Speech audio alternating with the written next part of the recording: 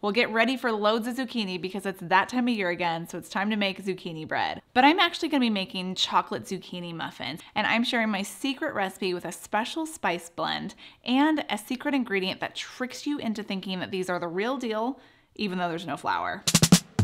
The zucchini in this recipe helps to keep these muffins spongy and the opposite of dry. You mean moist? I was trying not to use that word. With a few selective ingredients to help with texture and flavor, you're gonna be reaching for more than just one muffin. So let's get to baking so we can get rid of all that zucchini that people just keep dropping off to me.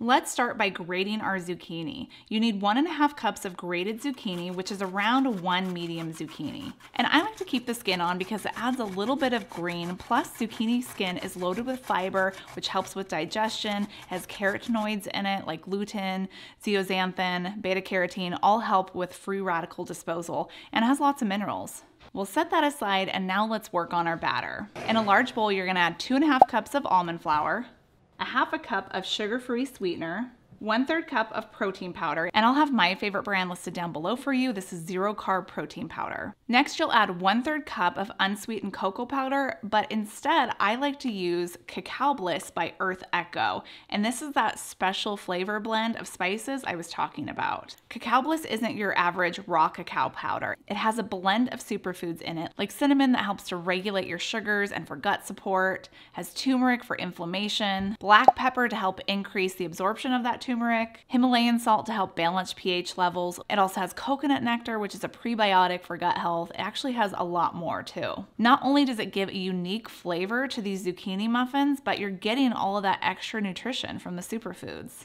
If you want to try Cacao Bliss, just go to earthechofoods.com/ketofocus and you can get 15% off of your order. And I'll have the link down below for you. 2 teaspoons of baking powder with 1/2 teaspoon of salt. Then I just whisk this together just to make sure all the dry ingredients are incorporated, and then we'll add in 3 eggs, 1/4 cup of sour cream, 3 tablespoons of melted butter,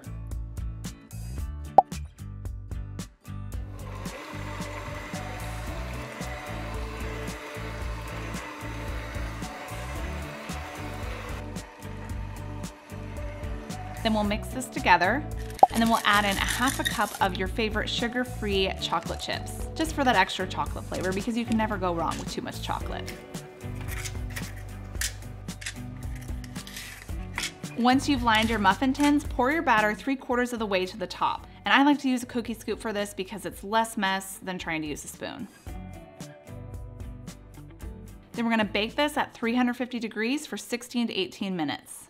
And look at these, they are the perfect muffin. And if you're wondering if these can be turned into a bread, the answer is I don't know because I haven't tried it, but I feel like it would work. You're just gonna have to cook it longer. And I know what else you're thinking. Pumpkin season is right around the corner and you want some pumpkin bread? Well, just click right here to watch my keto pumpkin bread recipe.